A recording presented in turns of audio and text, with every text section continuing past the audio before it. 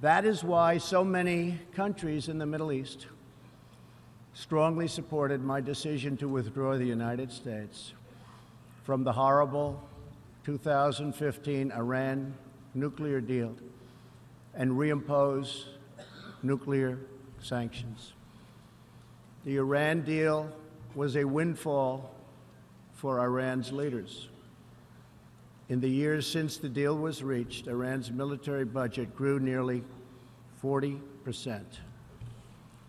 The dictatorship used the funds to build nuclear-capable missiles, increase internal repression, finance terrorism, and fund havoc and slaughter in Syria and Yemen.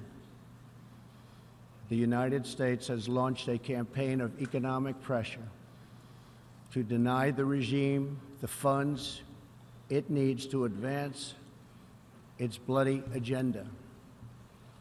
Last month, we began reimposing hard-hitting nuclear sanctions that have been lifted under the Iran deal. Additional sanctions will resume November 5th, and more will follow. And we are working with countries that import Iranian crude oil to cut their purchases substantially.